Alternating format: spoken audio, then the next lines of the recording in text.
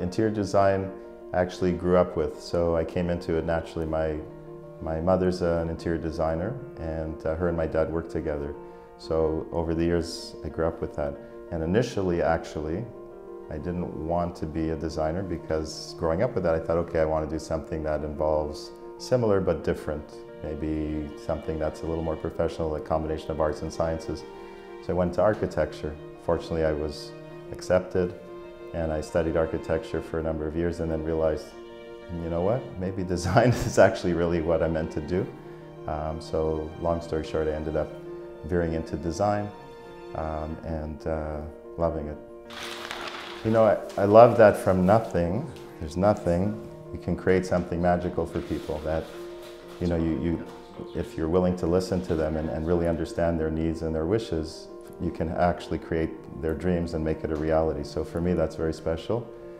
People don't realize how important the environment is that you live in, not just outside, but actually your shelter. And it can really be a wonderful place to come home to and feel safe and secure and comfortable.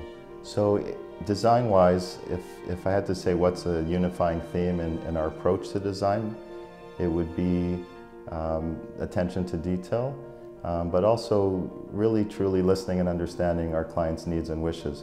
And the evolution from that is, the result is different styles, different, not one signature look. So in other words, if we're working on a design that, for a client that has more transitional taste, that'll be the influence. It's like food. Some people like things spicy, some people like different cuisine. So for us, the excitement is to be able to create and customize it to the individual, rather than having one signature look that we sort of repeat and repeat. To me, that's not exciting, that's not interesting.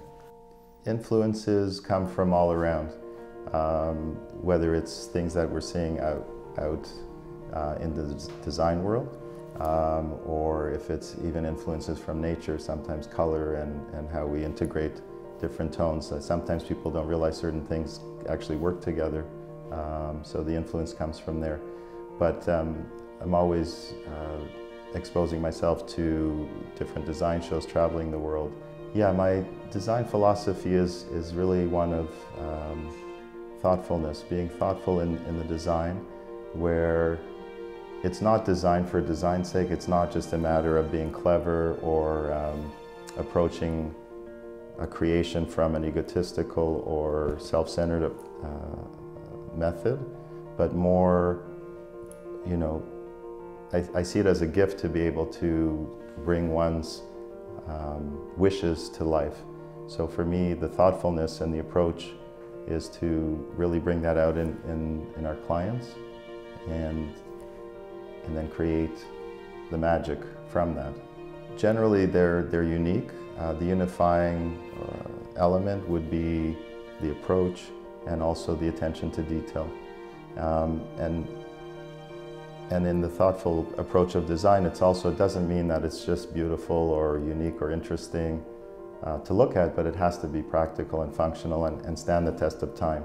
So for me, that was a wonderful referral opportunity that came with RS Homes, and working with RS and the client to create really a special residence that, again, with a thoughtful approach, their taste preference architecturally was more classic, so French chateau style and influence on the exterior. But as we talked about the interior and looking to carry the flow and the theme so that the outside and inside were harmonious, for the client it was very clear right from the start that they wanted certain contemporary or even modern elements to be infused to create more of a hybrid approach where we're juxtaposing styles.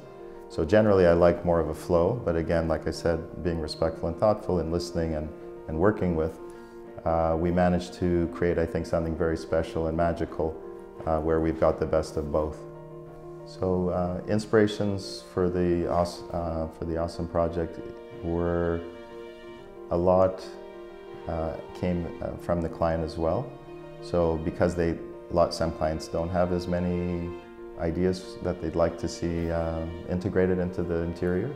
For them, they did. So we went through a lot of that, obviously showed a lot of images and ideas from our side as well. And then where we were able to, we'd implement. Certain things don't work. Like you can see an inspirational image a client may show us and say, wow, this is wonderful, I want this in my home. Doesn't mean it's always going to be the right fit. So we guided them away from certain things, but still achieved their vision and their dream. But the stairwell, which initially was one of the things I was hesitant about because it is more modern, more contemporary, I actually really love, and that's one of my favorite features now. I've worked with RS on several projects, and I always appreciate the opportunity to work with them. The skills and the trades that they bring to the house are wonderful, because if we're creating things, we want to know that the end result is going to be as beautiful or better than what we imagine. I think the clients appreciate that too, that they're willing to go the extra mile to make sure that from start to finish everything is looked after.